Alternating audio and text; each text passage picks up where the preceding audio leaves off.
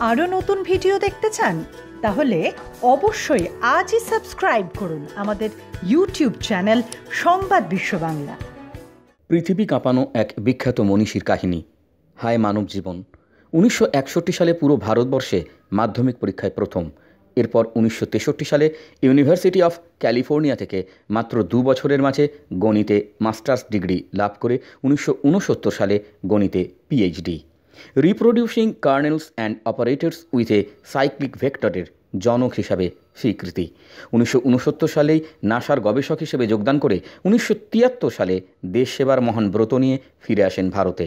নাসাতে তার অভূতপূর্ব সাফল্যের জন্য বলা হয়েছিল, গণিতে যদি কোনো নোবেল পুরস্কার থাকতো তবে সেটা তাঁরই প্রাপ্য হতো। আইআইটি সহ ভারতের একাধিক বিশ্ববিদ্যালয়ে অধ্যাপনায় নিজেকে নিয়োজিত করেন। তারপর শুরু হতে থাকে ধীরে ধীরে তাঁর মানসিক ভারসাম্যহীনতা। স্ত্রী, ঘর, সংসার সব কিছু থেকে আলাদা হয়ে যান। 1988 সালের পর থেকে একেবারেই নিখোঁজ। কারোর সাথে কোনো যোগাযোগ নেই। কেউ জানে না উনি বেঁচে আছেন নাকি মারা গিয়েছেন। তারপর 1992 সালে তাকে পাওয়া যায় গৃহহীন হয়ে বিহারের রাস্তার ফুটপাথে অর্ধ উলঙ্গ হয়ে শুয়ে আছেন। কোনো কথা নেই, কাউকে চিনতে পারছেন না। গণিতের অসংখ্য সূত্র যিনি পৃষ্ঠার পর পৃষ্ঠা মুহূর্তেই বলে দিতে পারতেন, সেই বিদ্বান মনীষী গণিত বিজ্ঞানী নিজের নামটিও আজ বলতে পারেন না। শুধু ভারত নয়, ক্যালিফোর্নিয়া বিশ্ববিদ্যালয়ে তিনি এক নামে পরিচিত গণিত বিজ্ঞানী হিসেবে doctor Vashishtha Narayan Singh.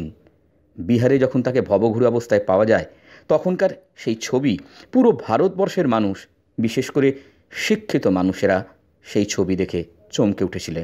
Times of ইন্ডিয়ায় হেডলাইন হয়, পাটনার এক ঘরে এখন তিনি বলতে গেলে একেবারে নিঃসঙ্গ, একাকী জীবনযাপন করেন।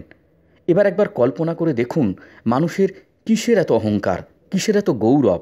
এই রকম জীবন্ত একটা দৃষ্টান্ত থেকে যদি শেখার কিছু না থাকে, তবে আমাদের চেয়ে হতভাগা আর কেউ নেই। নিমেষে সব কিছু চূর্ণ হয়ে যায়। আমি যা বলি আমার, আসলেই কি এসব কিছু আমার? সংবাদ বিশ্ব বাংলা রিপোর্ট।